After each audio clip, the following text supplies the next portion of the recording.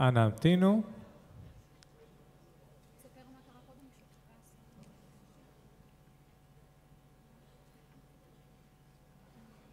הנה. אלון, תסביר. לפניכם גרף שמציג את התוצאות של התשובות שעניתם, על פי מדדים של צבעים. אדום מייצג בסיכון, תשובות שדורשות פעולה. כתום זה שדורשה התערבות, שזה לא משהו אבל יכול להשתפר. וירוק זה נורמטיבי. סגול זה מיטבי, ולבן זה שלא ענו בכלל השאלות. כפי שניתן לראות, לקהל שלנו אין הרבה פנאי, הוא לא ישן הרבה פעמים כמו שצריך, זה יותר מחצי הקהל לא אוכל כמו שצריך, לצערנו. מבחינת פעילות גופנית גם כן דרוש שיפור. התנדבות זה בין לבין, למרות שגם חינוך זוהי שליחות. מבחינה חברתית המצב נראה מאוד מאוד יפה, גם מבחינה כלכלית. המשפחה מרכיב מאוד מאוד חשוב אצל כל הקהל שלנו. ומצב רגשי, חבל על הזמן, מחוברים מאוד לרגשות, המצב נראה די טוב בהיבט הזה. מחיאות כפיים לאלון. פרמטר אחד נטפל בו היום, אוכל.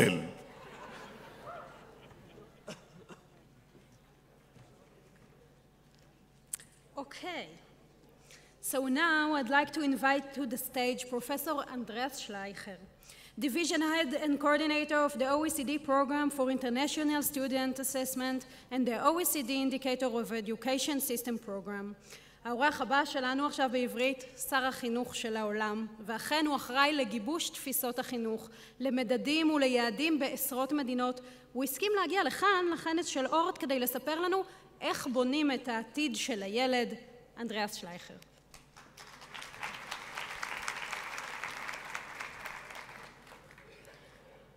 Shalom, and I know that everybody in this room knows how we can educate children for our past. No? And people like you for doing that. Parents like their children to be educated how they learned, and sometimes they get very nervous when their children learn differently and different things. Teachers sometimes prefer to teach how they were taught rather than how they were taught to teach. There are lots of kind of protectors of the status quo in our education systems. But the world is moving fast, and this is why sort of innovators and game changers in the education system, like the art schools, are so critically important. And there are more and more of them coming up, and our world actually needs these kinds of changes. If you think about the impact of technology, technology is connecting people, cities, continents. It empowers us in ways that we could never imagine before. No? But it's also made the world more volatile, more complex, more ambiguous. Think about the world of information about us. Technology is incredibly democratizing. Everybody can participate. Everybody can engage in ways we could never before. But it's also concentrating powers in ways that we have never seen before. Google makes $1 million for every employee, 10 times more than the average company in the United States. This is scale without mass, leaving people totally out of the equation. Technology is incredibly particularizing. The smallest voice can be heard anywhere. No? But it's also squashing individuality, squashing cultural uniqueness.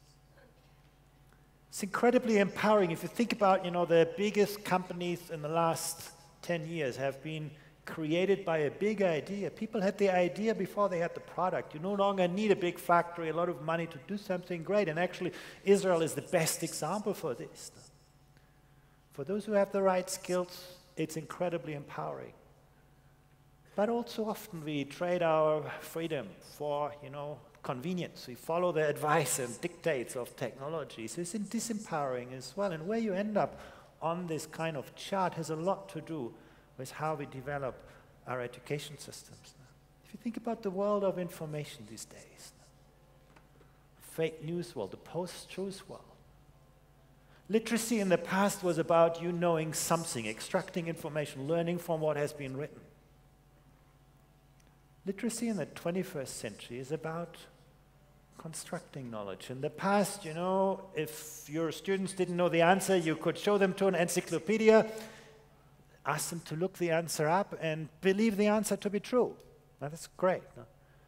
Today, you look up something on Google or Weibo or wherever, and you find 50,000 answers to your question. And it's no longer about knowing something, but it's about having a kind of compass and the navigation tools that help you find your way in this world. No?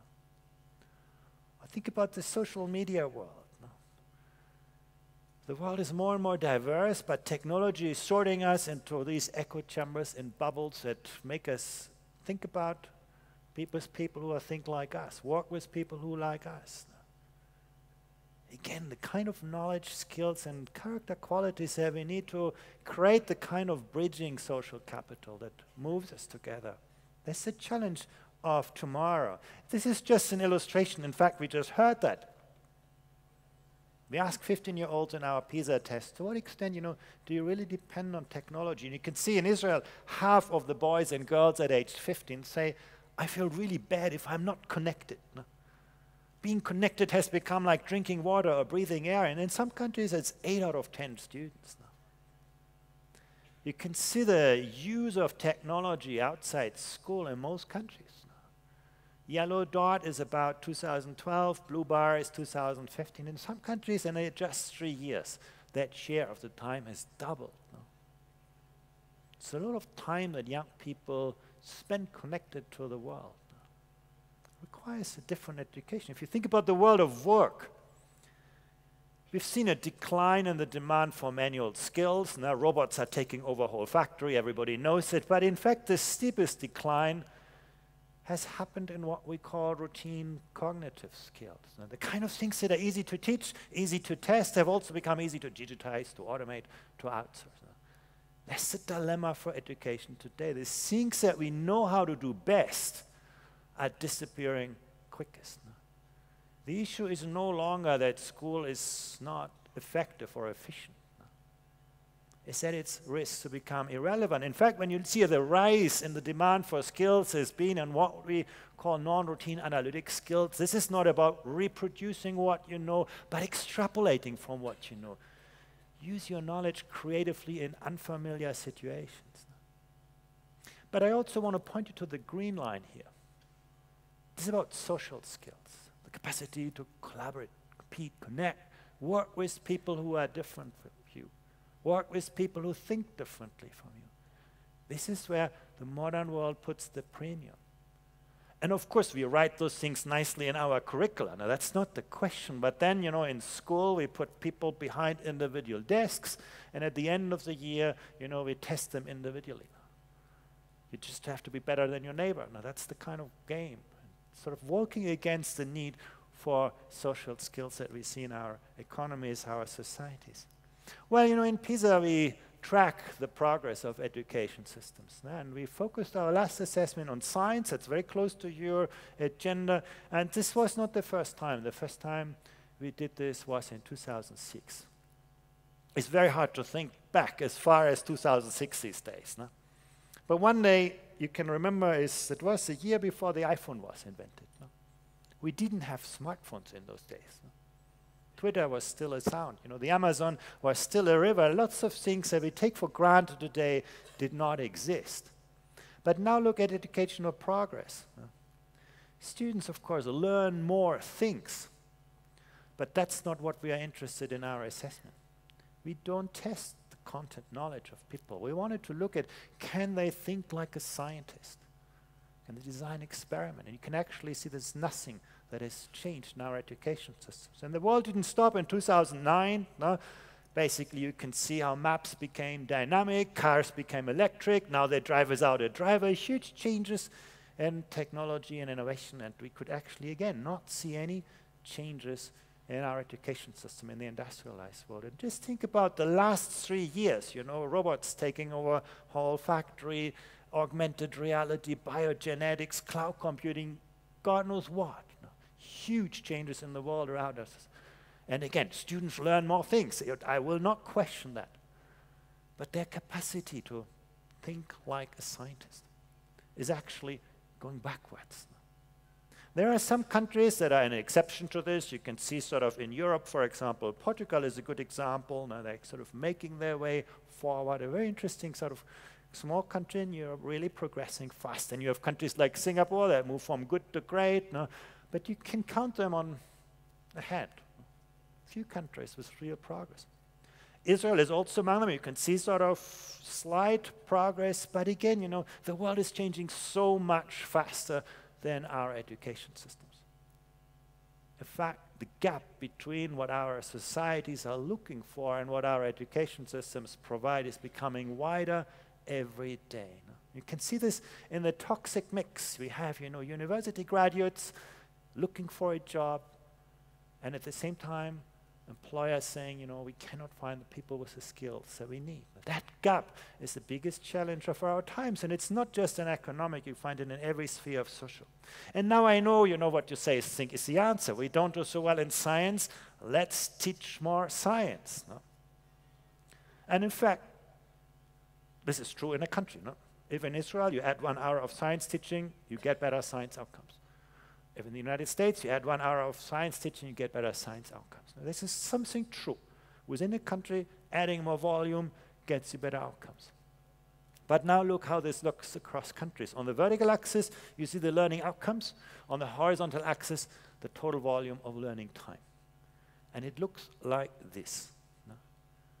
The more time children spend in school, the worse they come out on the PISA test. And now you ask, you know, how can you reconcile this? Within a country, time seems to be making things better, and across countries, time seems to be making things worse.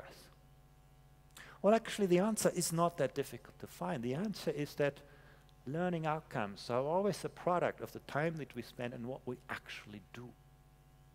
And you can see that on the next slide. It's a very nice illustration. Here you have the learning time. In blue is what you spent in school. And yellow is the time that you spent learning out of school, you know, tutoring, homework, all sorts of things. No? And you can see that varies enormously across countries. No? The winner is the United Arab Emirates. No? 60 hours per week students spend learning. No? You look on the left side, in Finland, it's only about 35 hours. No? But when you now look at what students learn per hour, it looks like this. You can see that in Finland, students spend little time and learn a lot, and in the United Arab Emirates, students spend a lot of time and learn very little. It's not the volume of time that we spend, it's what we actually do with children. Very, very important that actually there's no relationship between, and you could make the same chart about money, lots of other things. Golden and Katz have written a nice book about the race between technology and education. Before the industrial age, neither technology and or education made a big difference for the lives of many people. But then came the Industrial Revolution, moving technology ahead of people. And today, you know, of course, we live on the Industrial Revolution. It's changed our lives. But you wouldn't have wanted to live in those times. Most people were left very badly behind. But then, you know, we invented public schooling, putting people in line with the norms of the industrial age, and it moved people ahead of technology, and that's basically created generations of prosperity. But since then, the model hasn't really changed, and now we face the digital revolution, which does exactly the same thing again, you know, moving technology ahead of the capacities of people. And if you make your children almost as smart as a smartphone, they will not succeed in tomorrow's world. We're going to see again the level of social pain, and the question we have to ask ourselves is, you know, what is it going to take to again move humans ahead of the world around us? Technology. Well, at the OECD, we are also trying to create a DNA of education. And it looks like this. It's basically 3 elements. It starts, you know, knowledge is always important. Content knowledge, diminishing in value, changing rapidly. What's more important, the capacity of thinking epistemically, thinking like a philosopher, thinking like an historian, not learning lots of names and places, thinking like a mathematician, not learning lots of formulas and equations. That kind of knowledge, understanding the foundations of the disciplines. The most successful education systems these days are those who teach fewer things at greater depth, who get people to understand the foundations of different disciplines. But it doesn't stop with knowledge. No? The second part has to do with skills. No? In a world where Google knows everything, the world no longer rewards us just for what we know, but for what we can do with what we know. That's the skills component. And these are not just cognitive skills. In fact, as you've seen on the first slide, social and emotional skills are gaining very rapidly in value. No? The importance for us to actually to work and live together. Practical skills as well. And again, you know, when you think of the DNA, you think of a double helix. No? But there's a third very important part, and that's perhaps the most important part in this complex and rapidly changing world. No? Helping people to find their own place in this rapidly changing world and adjust the place as the world changed. Making ethical decisions, knowing, you know, what's right and wrong, what's good and bad. Those kinds of capacities. And I know many educators say, this is not our job, this is a job of families. But no, schooling has a very, very central role in this to play, and good schools, good teachers actually do that today. The reason why, you know, when we do surveys, why teachers often, you know, reject it as well is because they're afraid. They say, well, in the past, you judged us for what we taught. Now you judge us for who we are. This is a much more challenging dimension, but very important. And this intertwining is really about what competency really means. Your capacity to mobilize your cognitive, social, and emotional resources to do something. In the center really is what we call agency. There's a capacity to mobilize, to do something. And today we need to think about co-agency as well. It's about co-creation of knowledge. It's all about learning is always a social process. This is the most central element of the world of education of tomorrow. And you can sort of look at three classes of competencies that we put really at the forefront. The first is the most obvious one. In a world of artificial intelligence, where anything that you can somehow structure is going to be digitized, the capacity of humans to create new value, to do things that are of intrinsic positive worth, is one of those key competencies. Our capacity to manage tensions and dilemmas. No? When things are no longer clear-cut, when there are conflicting worldviews, managing this. Not teaching people the right answer, but teaching people to ask the right questions. And the last part is really mobilizing this, taking responsibility, taking actions. It's actually something that, again, in good schools we see every day happening, but it's not happening in the average school. And you ask yourself, you know, how do you actually learn those things in school? First, I show you this in a little bit abstract form and then give you some examples. You learn this thing, first of all, by being able to anticipate.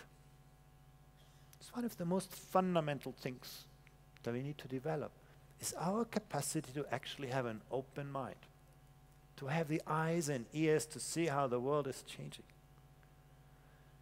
People who can think across the boundaries of subject matter disciplines are great in this. They just don't look at a problem through one disciplinary lens, but they're able to connect the knots where the next idea, next innovation is going to come from. This open-mindedness, very, very important. The capacity to anticipate, to be open, ready for when things can. Nobody can predict the future, not even a day, not even a second. It's about anticipation. It's about reflection. Also very important. Can we take a critical stance? Can we question the established wisdom of our times? Do we help students develop their capacity? And then again, you know, taking responsibility, taking action. That is a kind of circle that is critically important to build those kinds of key competencies. And you ask yourself, you know, how is that reflected in our existing school cultures? One of the things that I did here is I mapped the existing school cultures against those ideas of the 21st century. And you can see we do quite well on communication, on problem solving, on critical thinking. For example, communication is something we learn in the arts, in the humanities, in mathematics, in language, in health, and so on. Lots of things happening. But you go to the right side, no? Self-regulation, no? Finding my own way, understanding who I am. That's very, very rare. A little bit happening in health education, a little bit in language, a little bit in mathematics, but not really. No? You look at student agency, no? The center of good education today, co-agency, the capacity of people to live and work with others, no? Conflict resolution, anticipation, you know, the start of building competence. You know, you do not build competence without being ready for the new in the 21st century. It just does not happen in our existing school systems. Or entrepreneurship. You know, you're a great country. This is the country of entrepreneurship. But you look at the school system, we do not give people this idea that, you know, they should take risks, they should try out things, they are encouraged to do this. So there is a big mismatch between what we need to be successful and how our existing school systems work now. And, you know, of course, curricular changes. We're very ready always to put something new on top. No? But that's actually been the biggest kind of threat to good education. What has happened in many countries is that school systems have become a kind of mile wide but an inch deep. We teach lots of things at really very shallow levels of depth. This is the kind of disease of schooling of our times. I give you an example.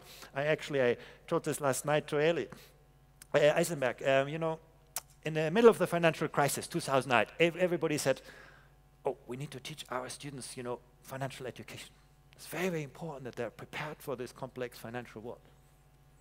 And then, you know, in 2012, we thought, oh, well, why don't we look at actually how well this is happening? So we embedded financial literacy in the PISA test. And then, of course, we expected those countries that teach a lot of financial education to come out really well, and those who don't teach it to come out really badly. No? Actually, we didn't find any relationship between the teaching of financial education and the capacity of students to deal with financial problems. You know who came out on top of this test? The students in Shanghai. They had never heard about financial education. No? But they could think like a mathematician. They knew what risk is, what probability is. They knew those fundamental concepts of math and science. And they were able to extrapolate, apply them creatively to those new problems. And you know what happened to the children who were taught lots of financial education? As soon as we gave them a problem that was slightly different than the one they'd seen in school, they didn't know what this was about. Again, it's about teaching fewer things at greater depth. There's a long way to get from here to the map that you've seen before. And it has to do, first of all, for moving from sorting people, that's the great strength of education systems, to really finding out how people learn differently. That's what we can learn from a country like Finland. The strong capacity of teachers actually to find out how do people learn differently, the diagnostic capacity of teachers, personalizing learning, no? Engaging with diversity in a positive way, no? Instead of, you know, tracking, streaming, sorting people. No? Moving from routine cognitive skills, the kind of things that are disappearing, to complex ways of thinking, complex ways of working. And of course that requires a very different caliber of teachers. Moving away from, you know, the standardized, compliance-based education systems to actually people who develop wisdom on the front line. Today, even the best education minister can no longer solve the problems or do justice to, you know, hundreds of thousands of students and 10,000s of teachers in schools. But if we can actually mobilize the knowledge and experience of people at the front line, teachers, school leaders, who are already out there, who have great ideas. If we can capture that knowledge, we can build the best education system. It's easy to get knowledge into the system. It's really hard to get the good practice and experience out of the classroom into the system. But that's how today's most successful systems evolve. And that has to do with the work organization. We have this very kind of tailoristic approach to teaching and learning. You know, you're the teacher, you're the school psychologist, you're the social worker, and so on. We basically have taken, actually, we have made education less holistic. And it gets, again, you can learn that from the most advanced education system. If you are a teacher in Japan, you know, you teach your students but you also cook the meal with them, you know, you do the sports lesson with them, you basically clean the classroom with your students. It's everybody's business, and as a teacher and students, you're all part of this. No? This is sort of taking responsible for student learning. And you teach about half of the hours that you teach in Israel. It's about 14 hours that a Japanese teacher spends teaching. But they work more than teachers in Israel, if you sum it all up. What do they do in the rest of the time? They spend the time with students understanding who their students are, understanding how their students learn, working with their parents. That is basically how the teacher takes on additional functions. Let me talk about these transitions in a little bit more detail. Moving, you know, from sorting people to actually making sure that all students succeed. I want to show you one chart which I think, you know, shows us that poverty need not be destiny. I start with the Dominican Republic on the left side, you know. I order learning outcomes by decile of social background. No? The red square are the most disadvantaged students. The green triangle are the wealthiest students. You can see there's a huge achievement gap. No? Social background is a huge influence shaping learning outcomes. And some people say, well, you see, there's nothing you can do about it. But now I can look at similar children and see how they do in different countries. And it looks like this. You can see that children from the same social kind of context do so differently across countries. Now you can look at the 10% most disadvantaged children in Vietnam or in Estonia, and they do as well as the average child in Israel or the OECD, and they do better than the 10% wealthiest children in much of South America.